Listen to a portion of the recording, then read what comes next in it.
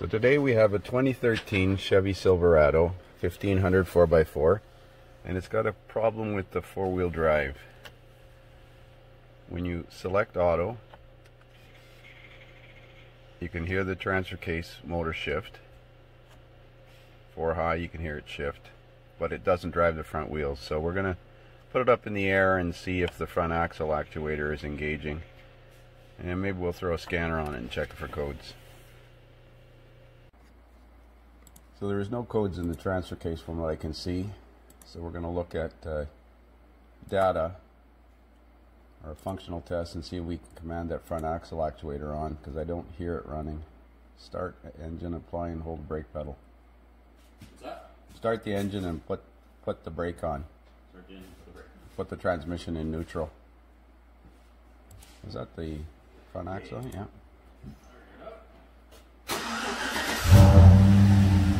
Put the tranny in neutral.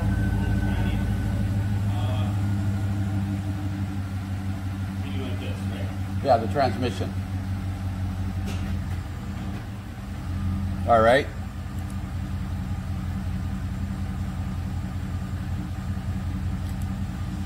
I heard it engage.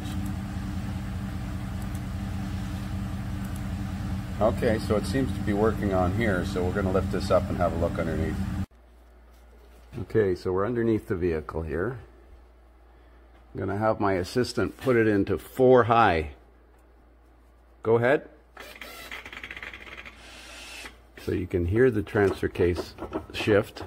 The front drive shaft is locked up now. You don't have your foot on the brake, do you? No, sir. Oh, there we go. So this actuator is not engaging. Oh, here we go. I see the shaft has come out. Have you got a lift in this? 2 inch inch and a half level or something like that. Yeah, okay. Well, this axle flange is pulled out. That's why it's disengaged.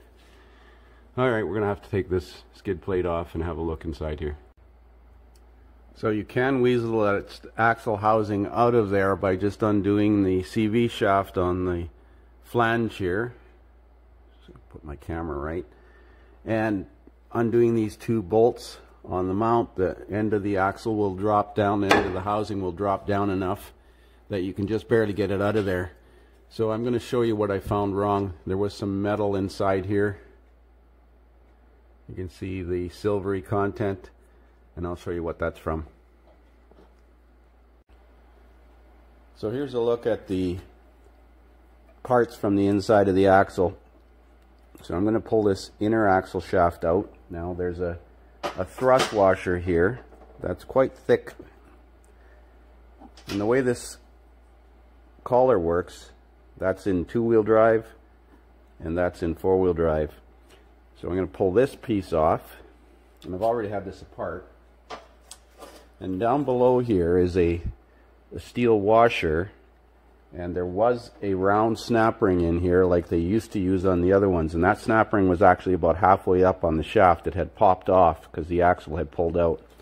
Let's pull this axle shaft out so you can see what's happened to this washer. So you can see that washer is worn significantly, and this is the only thing that holds this axle in, is that round snap ring, and it just pulled right through, as you can see. So in my opinion, they should have a square snap ring in this groove rather than this round one, but this one is probably in here so that the axle shaft can be pulled out to service the axle seal. This design has changed from the previous design where they actually had a gear and a sliding collar. Now this piece slides completely. Instead, it replaces the 2 pieces that the older design had. So tomorrow I'm going to check on the availability of that thrust washer, a new snap ring. I think it would be better with a square snap ring in this groove. And I think these teeth are fine. We're going to put it back together like that. And obviously a new gasket. So here's another look at this shaft once I took it out. You can see where this snap ring sits it's actually worn the teeth on the gear because of some side thrust, and you can see this wear on this housing, or on this washer. That's the only thing that holds this axle in, and I'm sure that these minor lift kits put more thrust on the axle shaft in that direction because the CV shaft is working at a steeper angle. This, in my opinion, would be better if it had a square snap ring in here instead of this type of snap ring, as I mentioned earlier. I wonder if we can find a square snap ring that fits in there, or if we could actually machine this. Well, we'll look and see what's available for parts. See, this is the type of snap ring I think would be better if it was in here. Nice square snap ring like that instead of round. Obviously you can replace the axle seal by pulling this whole assembly off. I found these two snap rings in some used parts that I had. This one's too big and the other one's too small. So I'm going to see if I can find one of that style and use that. Maybe clean this groove up a little bit so that it's more square, because this round snap ring is going to have a tendency to just want to roll right off there because of the way that groove is worn. And I don't really want to put an axle shaft in this thing. So there's the part number for the thrust washer inside the case, 259-80219. There is the axle seal, 22761722 from GM. And the cover gasket, or the gasket, where is the gasket? Right there, 15270-970. Going to replace that gasket as well. Now I managed to get a couple of snap rings, these style snap rings, from Napa. And I can't really be sure of the part number because they were all mixed up in a bin, and I'll post the number that I think they gave me, but I'm not 100% certain. I've cleaned up this groove on the shaft here. Focus. Cleaned up that groove on the shaft with a zip cut blade to kind of square the edge of it. And I'm going to put two snap rings in there. So we'll go ahead and reassemble this thing. So I decided to replace that outer axle seal just simply because we're here. It wasn't leaking, but sure as shit, if I put it together without changing it, it will leak. I've cleaned this gasket surface off. We're going to reassemble the axle shaft here, and I'll show you where I'm going to put that snap ring. So the snap ring that I'm using measures 1.095 inches inside diameter at rest. That shaft is 1.11 inside the groove. So there's the two snap rings installed. I'm going to put some grease around here, although it's not supposed to wear against there, but it ends up pulling on there, I believe because of the suspension mods in the lift kit. That washer with the ears on it doesn't turn, so just going to put a little bit of grease on there. And again, I put two snap rings to take up the groove width, and I cleaned up the groove with a zip cut blade on the lathe. So there it is, reassembled. Now there's a thrust washer, a quite large one, that goes in here, that has to be in there. When this goes into four-wheel lock, this catches by about half of that tooth, which seems odd, but that's the way it was engineered.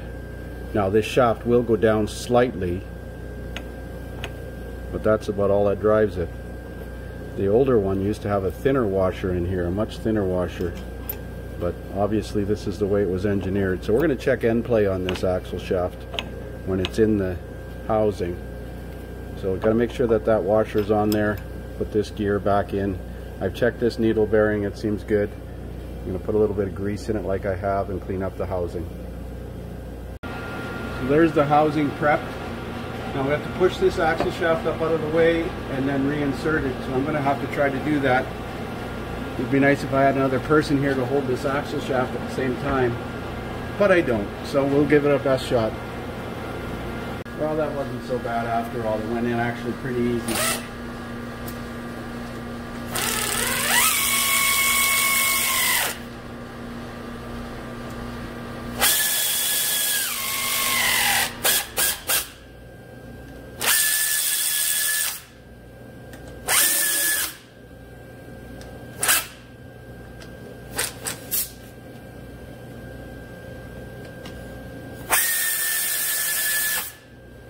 Well, we're going to look up the torque for those bolts. I'm sure that's around 45, but I'll double check. So there it is, all back together again. I'm checking the end play on this shaft.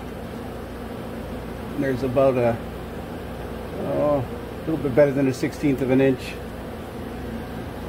But like I said, I think this spacer block here, that leveling kit, puts more stress on that washer pulling on that snap ring, and that round snap ring that GM originally uses doesn't bode well. Anyways, the 4x4 should work fine now. Thanks for watching.